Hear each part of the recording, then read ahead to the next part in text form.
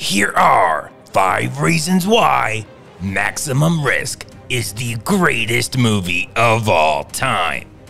Number 5, Van Damme.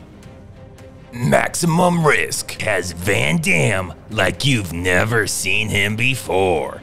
He spends the entire movie riding around on this sweet scooter. At least he would have if he didn't die within the first 5 minutes.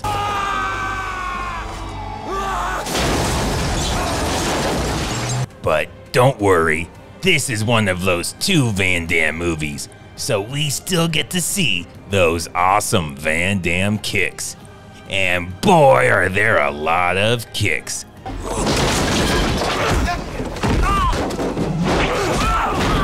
F your pizza. But this isn't the same old Van Damme.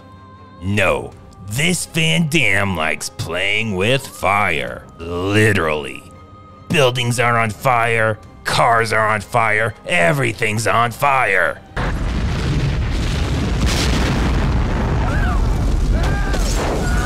He throws so many random people into fires for no reason at all. That is so badass. Okay, now he's got a fire extinguisher, so I guess he's going to put the fire out. Nope, he's using it as a weapon, dipshit. Yeah. There's also a very deep scene where he's beating a man to death with a mirror for reasons that aren't clear, and he has what's both a subtle and blatant moment of self-reflection. That's right, jcvd, you still got it. Number 4, the plot. The plot in Maximum Risk is so badass. Van Damme discovers he had a brother he never knew, but not until he's already dead. Unfortunately for Van Damme, his brother was involved with the Russian mafia and the FBI, who all want him dead. We were a family. You betrayed us.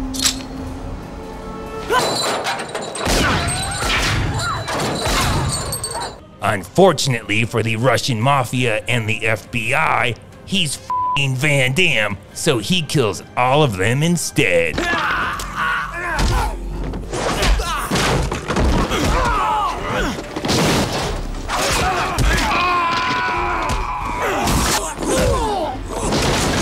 He also gets with his dead brother's hot girlfriend.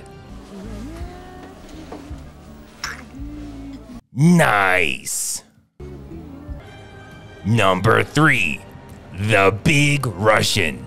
Everybody knows the best Russians are big, mean, and blonde. If he dies, he dies. This man is so intimidating, they were too scared to even give him a name.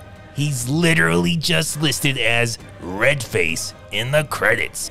Anyways, he shows up and attacks Van Damme completely out of nowhere 7 or 8 times, and it's scary as every single time.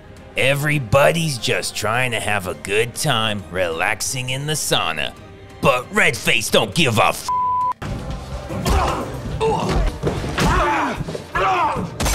Van Damme's finally able to put him down by stabbing him repeatedly like a goddamn savage. You died the way you lived, sir. Number 2, the dancing. Most people don't realize this, but the dancing scene in Maximum Risk accounts for over 95 of its 111-minute runtime. But if you ask me, it wasn't enough. Before we get to number 1, here are some honorable mentions. We should really give a shout out to whatever brand of towels these are that are somehow able to stay on perfectly, even though they're having a brutal fight to the death.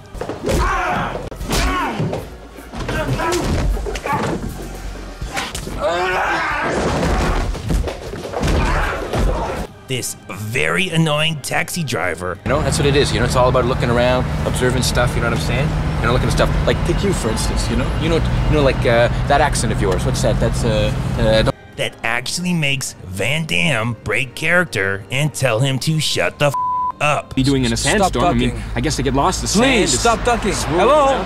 Stop ducking. And finally, her. She just found out her lover was dead, and the very next day, she falls in love with his brother that she just met. We're supposed to believe a guy would be okay with that just because she looks like Natasha Henstridge.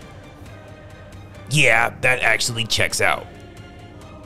And the #1 reason why Maximum Risk is the greatest movie of all time is the chainsaw fight. The climax of this movie has this little man chasing Van Damme around with a chainsaw in a meat factory. Yes, this scene is as awesome as it sounds.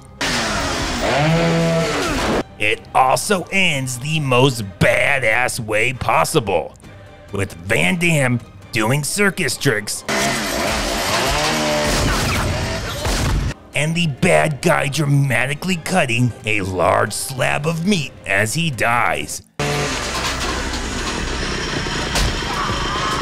This wasn't a movie, this was art.